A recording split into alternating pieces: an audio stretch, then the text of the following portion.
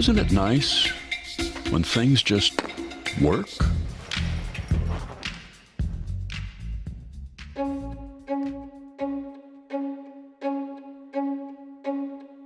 The safety car comes in, the crowd are cheering. Let's get back and have a look at what Rubens is doing though. He hasn't hit the gas yet. It's a Sunday, April 6th, 2003, and torrential rain hammers the circuit at Interlagos during the Brazilian Grand Prix. Here he goes! Here he goes! Not a smart thing to do at all, Ruben.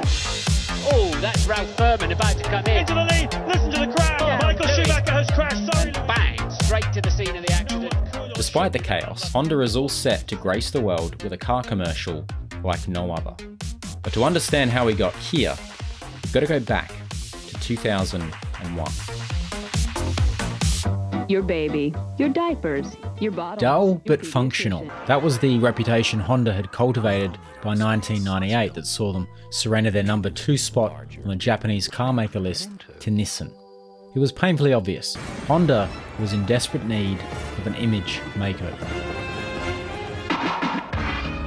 So in comes a little marketing agency by the name of Weiden Kennedy. You know, the marketing agency responsible for those 3 little words. Their brief was simple.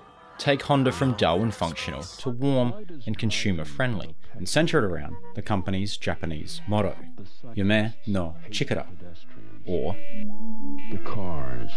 But it wouldn't be until 2002 that W&K creative directors Tony Davidson and Kim Patworth and creative team Matt Gooden and Ben Walker would pitch the idea behind Cog to Honda to promote the 7th generation Accord.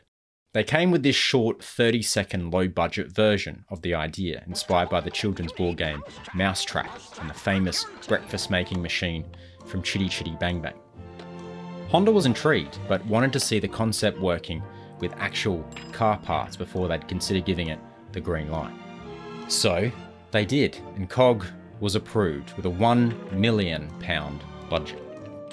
And with that, pre-production was underway. I've been working on it since the very beginning. It was the test that we did on video like 4 or 5 months ago. So it's been quite a long job for a commercial. Being such a unique commercial, Cog demanded an equally unique approach to pre-production. What effectively started out as a drawing on a bit of paper quickly turned into a 7-month-long process of trial and error. We've had about 4.5 months of working in studios where they set different bits of car up. We obviously didn't want all the pieces just to be knocking into each other. There had to be the cleverness of the ingenuity of the piece was very, very important. So we have seen actually a lot of other ideas along the way to the final film. Our first pre-production cars that are hand-built, they wanted to smash one up, they wanted to take one apart. They wanted to look at it in detail, look at all the components that made up this fantastic product. It's taken 1 month in script approval, 2 months in concept drawings, and 4 months in development and testing. And despite what you may think, every twist and turn in Cog, bar one, was achieved in camera. Gravity-defying wheels, weights positioned in the top section of the tyres, the majestically swinging door windows, real. The water-activated windscreen wipers, real. On the day, you're talking about a large crane, you're talking about 3 people operating that crane, you're talking about 3 people operating the camera, you're talking about the perfect lighting, and you're talking about our friends, the parts, doing exactly what they're supposed to do. The production of Cog was a dance. The sequence had gone through many extensive rehearsals, but even still, there's nothing like the day of the show.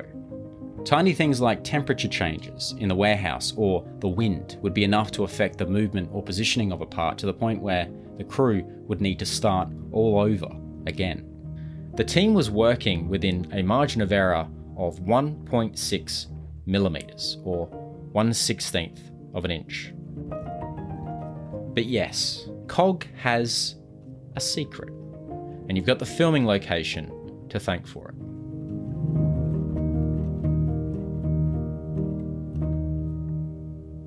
There's nothing like surfing the net.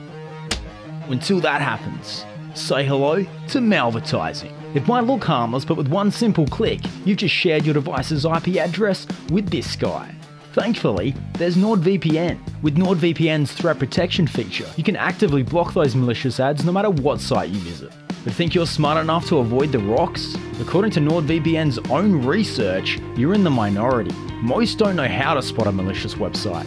So if you want to surf the net and avoid this gnarly fellow, visit nordvpn.com/PaulET or enter the code PaulET at checkout to take advantage of this massive discount off a 2-year plan with 4 additional months free. It's risk-free with NordVPN's 30-day money-back guarantee, and it comes with a ton of handy features that you might find super helpful in like 20 years. So follow the link below or enter the code PaulET at checkout and take advantage of this huge discount off a 2-year plan with an additional 4 months completely free. Big thanks to NordVPN for sponsoring this video. So, that's secret. Cog has a hidden cut, and if you didn't spot it, I completely understand. It's expertly hidden. In fact, it just happened. But this wasn't a decision made for the sake of simplifying the filming process, although it definitely helped. It was a logistical issue. The warehouse just wasn't big enough. So the team was forced to split the sequence in 2 and then combine them together again in post-production. But where? Well, thanks to the muffler's tendency to roll in the exact same way each and every take, they had their answer, and it was right there. And if you still didn't spot it, you've got the stupidly skilled VFX artists over at The Mill to thank for it. But regardless of this invisible cut, this sequence still demanded the utmost skill and patience from a crew of incredibly talented individuals. I mean, this windscreen wiper did what it was told exactly once. But after 5 days of endless shooting, they'd done the impossible. We're pretty damn sure that we've got a 2-minute take that works. Now, despite the media reports in 03, Cog didn't take 606 takes. The 606 actually originated from a slate shown in the behind-the-scenes documentary. It was just a joke pulled by the crew, which is a little odd. Not a lot of ads from the early 2000s have their own BTS documentaries. So why Cog? Well, to answer that question, we've got to head back to the 2003 Brazilian Grand Prix.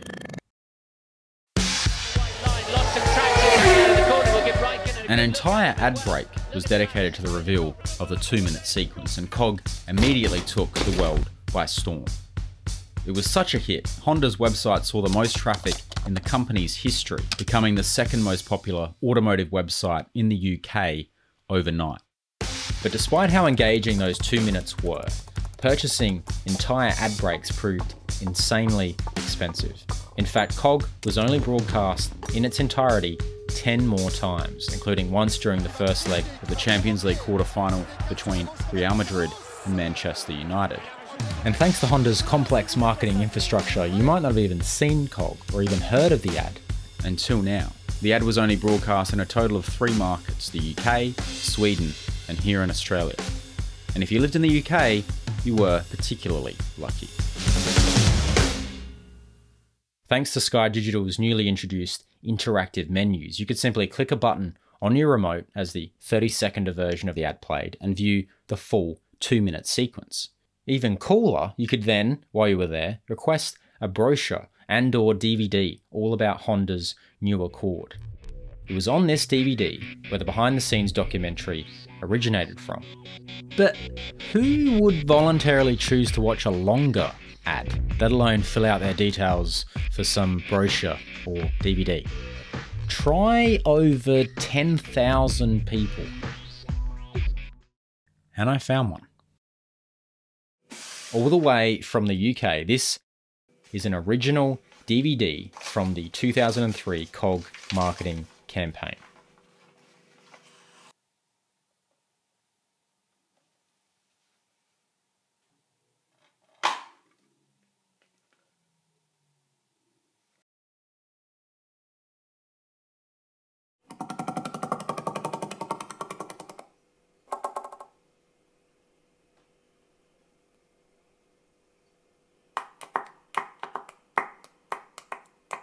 So after bopping to the menu music, and discovering that they also filmed a version of Cog with the Saloon, which was most likely the version of the ad we saw here in Australia, seeing as they never sold the Tourer version of the Accord here, I think this 20-year-old DVD sums up exactly why Cog is so cool.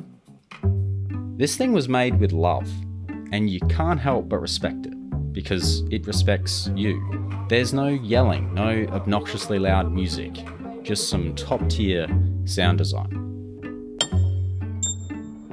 Cog was nominated at Cannes in 2004, and despite it losing to the Spike Lee directed Lamp for IKEA, has gone on to become one of the most awarded TV commercials in history.